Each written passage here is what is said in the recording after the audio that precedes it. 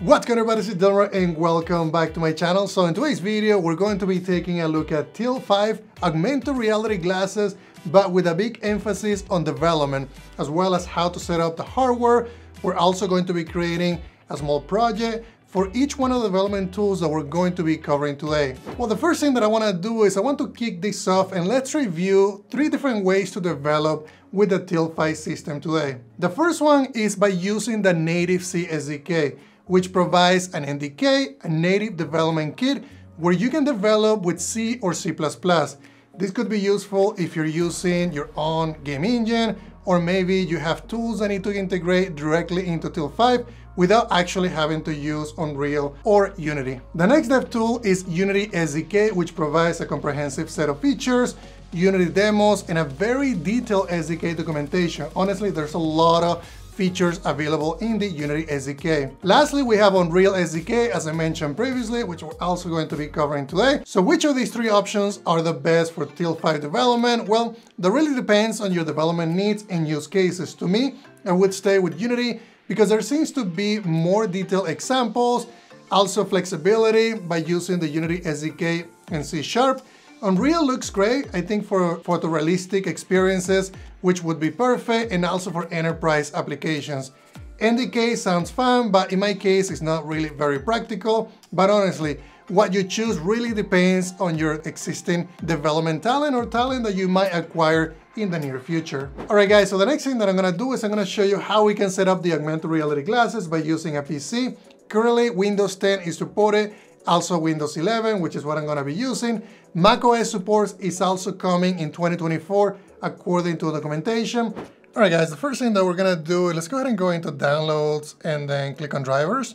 This is where we're going to be setting up the Teal 5 so that we have the drivers to communicate with the device. Just go ahead and hit next, next, and then install. Okay, it looks like it's already installed, and you can see that I have the GameBoard set up. Now, what I'm gonna do is I'm gonna connect the glasses to the cable that comes with the device, and just connect it to the glasses first, and then there's also going to be a connection to the computer. In my case, I'm using a PC, and then we're also going to be pairing the one.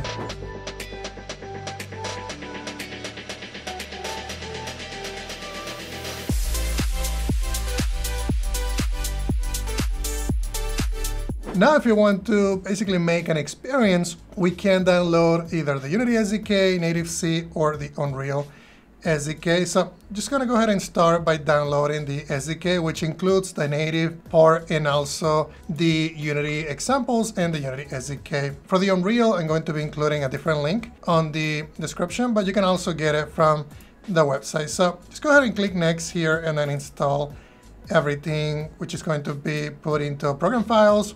And then Teal 5. Once it gets set up, this is gonna be the location that you always have to remember, because if you want to refer to different examples, you can always go here. Here's where we have a demo to set up basically to test the glasses. You can also look at the driver and the SDK. The native SDK is here, also Unity examples, which is what I'm going to basically just show you now. And then once you extract it, there's going to be a project in here, which you can open it in Unity.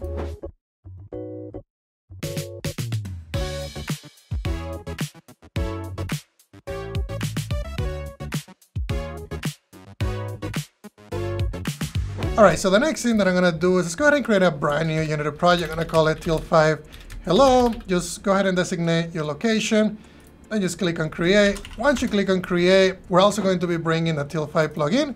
It's gonna be in that same directory that I showed you previously. Just click on import. And then once you hit import, you're gonna see that we have a bunch of different things inside the Teal 5. We're also going to be getting rid of the camera and also the light. Just go ahead and drag and drop the Teal 5 prefab, which includes the manager, the board, and also the main camera. One thing that you want to make sure that you make the Teal 5 camera, the main camera, as the tag, otherwise things are not going to work. But you can see how player 1 relates to player 1 on the Teal 5 2 manager, and also we can also change the content scale. So it's a lot of really cool features and really easy to implement. So let's go ahead and create a new cube so that we can test an experience. Basically just going to be changing the color and also changing the position of the cube. Just go ahead and set it to 0.5 on the y-axis, and I think this looks good. And then what I'm gonna do is I'm gonna create a player though so that we can control how the cube basically move around and how the color changes. Now in the package manager, we're going to be bringing in the input system because that's how we're going to be implementing this. They support the old input system and also the new input system. It's a lot easier to implement it on the new input system. It's probably about the same, but I recommend going new since that's where Unity is going into. So now in your player, let's go ahead and add a player input manager. Make sure that you set the joining behavior to join players manually.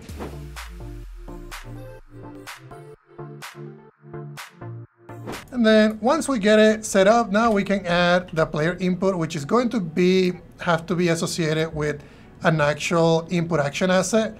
And these are just different behaviors that you can map some of these actions to. Let's go ahead and create a new input action. So it's going to create a folder here called input actions. And then inside of the folder, we're going to be creating our new input actions. And this is going to be an asset, and this asset is going to have all the different bindings to the controllers that the TIL5 SDK is exposing.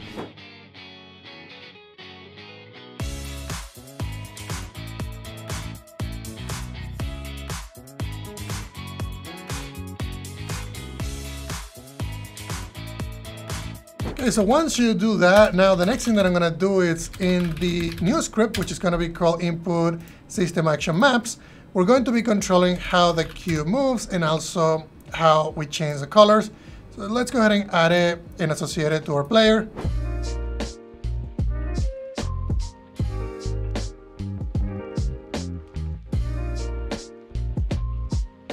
But we can also designate this in the inspector.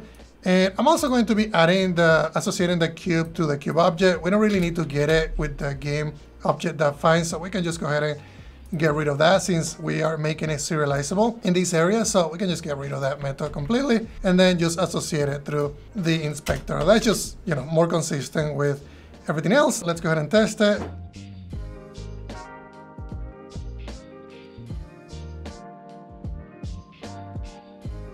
Now what I'm going to do is I'm going to be bringing in the started assets, and this is going to be one that we're going to be using for a game prototype that I created. But I'm going to show you how easy it is to bring a game, basically an existing game, into TIL5.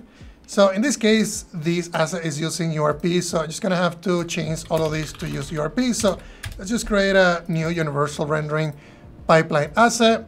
And then once you create it, we can just go ahead and go into File, Build Settings, Player Settings, and then add this scene just to make sure.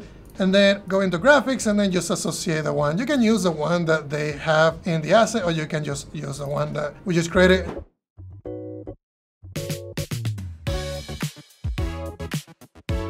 So once you get it all converted and now using URP, I'm just gonna go ahead and clone the playground scene that the Unity team provides, and then we just rename it and then make sure that it is under our scenes folder. Double click on it to open it. And it's going to be very common of something that you've seen before. I use these for a lot of different things. So anyways, we're just going to go ahead and remove some things that we don't need. We don't need the main camera. We don't need actually also remove the UI canvas started asset inputs. Also, we don't need the event system, at least not for what I want to show you. I'm just going to keep it simple with our player armature, environment, and lighting. You can see that everything looks just normal. And then we don't have a camera yet, so we're gonna have to add also a camera. But first, let's make this a prefab because we're going to be associating that with the actual prefab that TIL5 provides.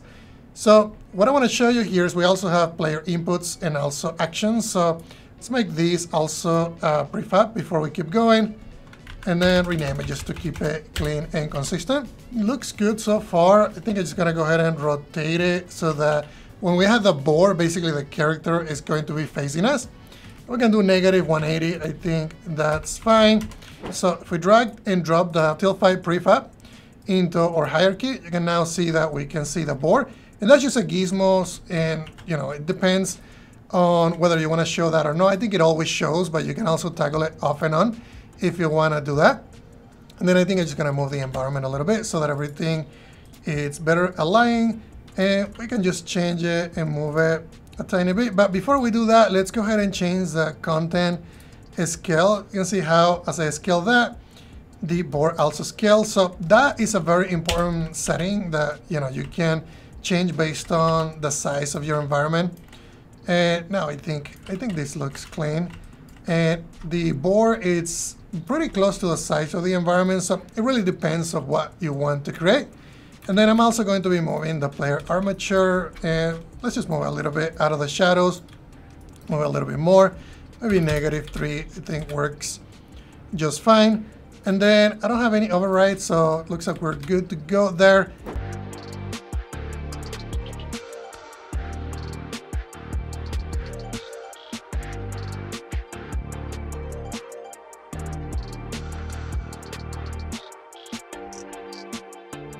And then for the glasses, though, we now need to go ahead and associate the prefab, and we're going to be associating that to the player template. You're going to see that it's going to be carried out to all different players, and multiplayer is available out of the box with Till 5, which is really great. So we also need to add a processor because there's going to be a dead zone on the stick. If you don't add that, it's going to move the character where you don't want it to move.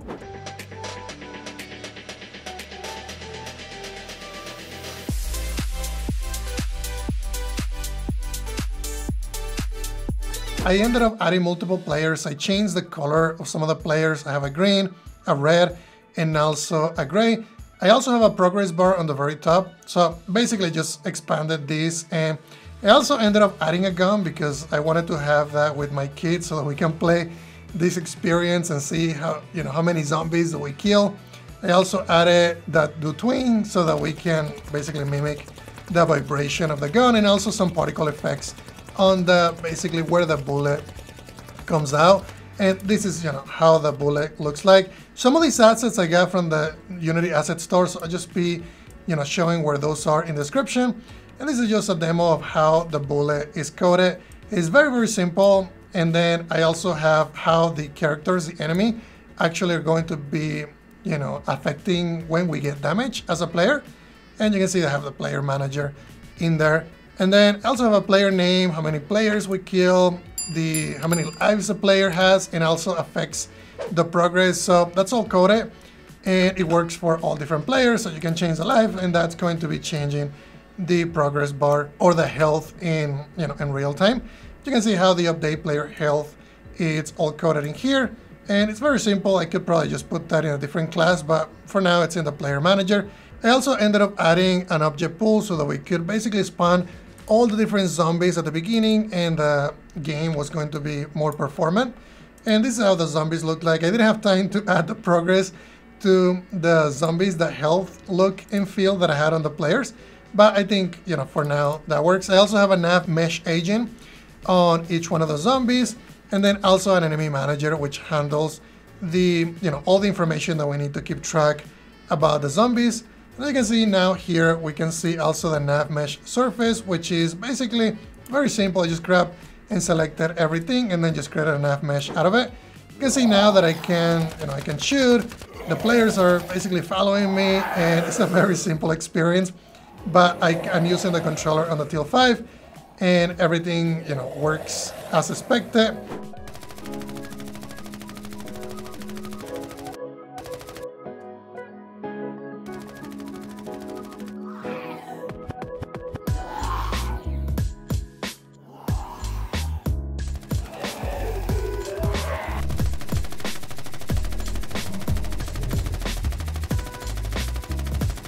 Okay, so I also wanted to implement an example for the Unreal game engine, and that's what I'm going to show you now. Just make sure that you extract the zip file that I'm going to be putting in the description.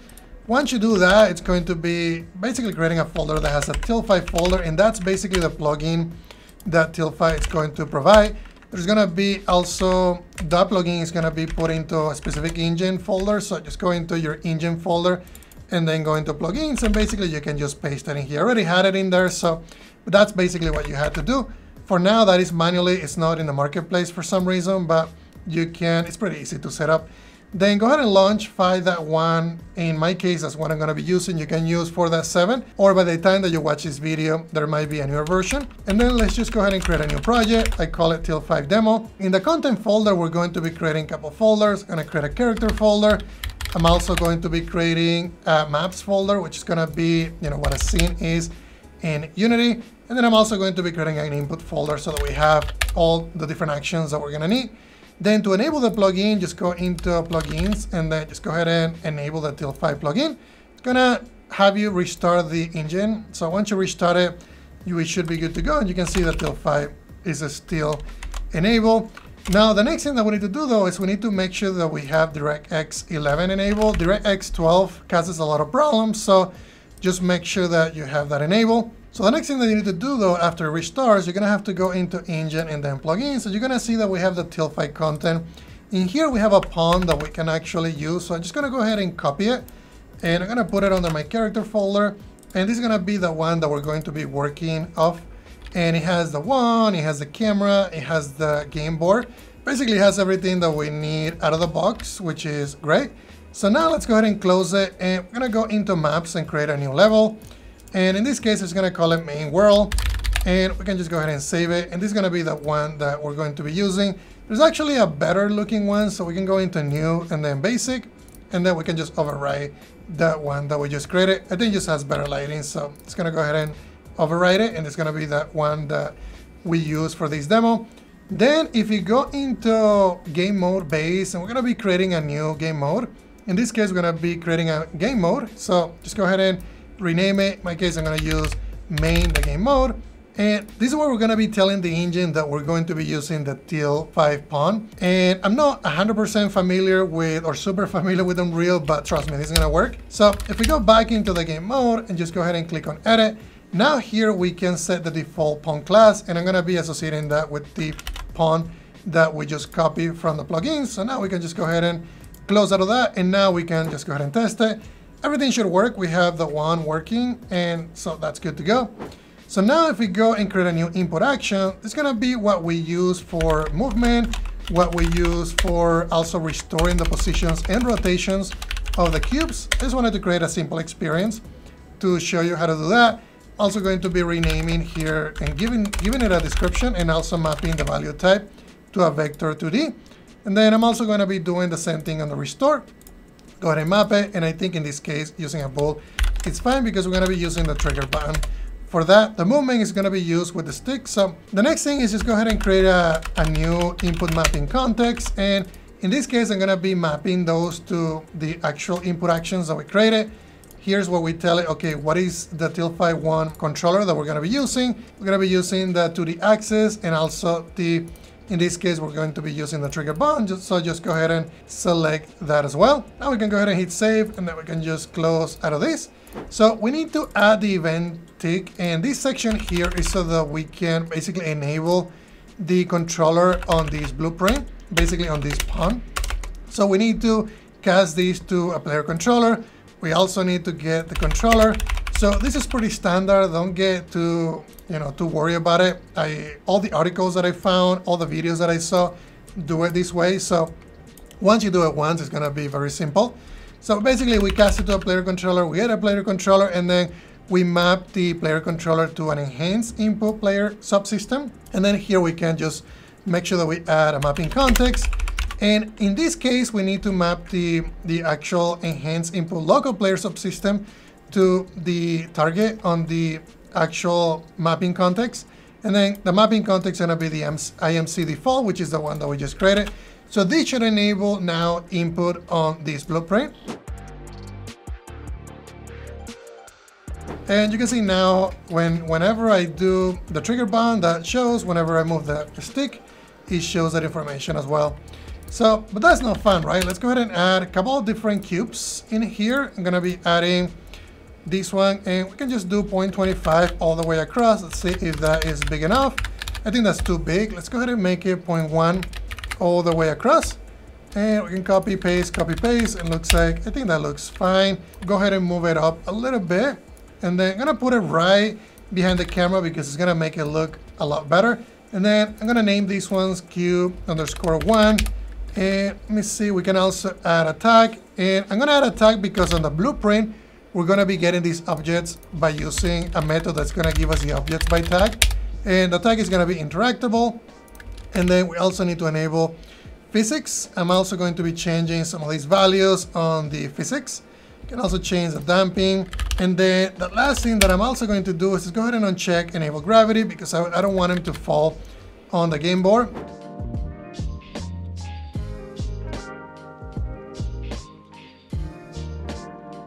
Now if you go into world settings though, this is going to be similar to what Unity has as a content scale. If you change it to a value that is larger, then the board is going to be a lot smaller. In my case, that's too small, so let's go ahead and change it to 200. And then we can go ahead and hit play. You can see that now this reflects, closer to what it will look in the physical world.